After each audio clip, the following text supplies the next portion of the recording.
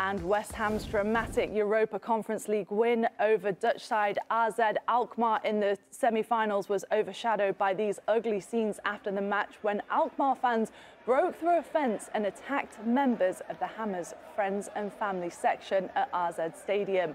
West Ham players were seen trying to enter the area to protect their families before the Dutch police eventually intervened. No arrests were made, but police are investigating the footage. These are just absolutely shocking scenes, aren't they?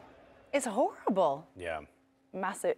Horrendous. We couldn't believe it when we saw the reaction to these, because we didn't necessarily see these images live, did we, Nico? No. On the Golasso show until we were afterwards. off air. We were off air. It was just shocking. Yeah, it's one thing to, to start fights within the stands and the supporter versus supporters, but to go after the players' to break down a barricade and go friends, yeah. that is terrifying.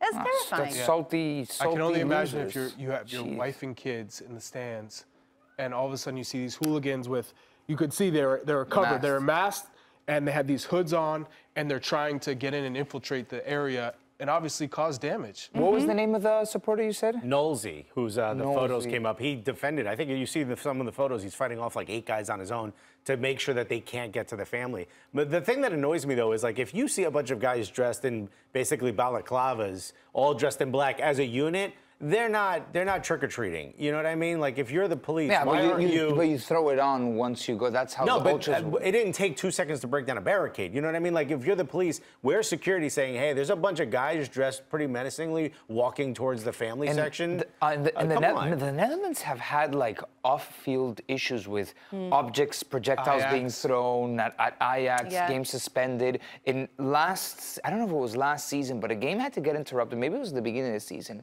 A team was getting relegated and somebody jumped from the stands to attack a goalkeeper. Yeah, it was. Netherlands has these issues. This is not new. No, that's an ugly part of the game. You don't love to see that. Just a lot of bikes.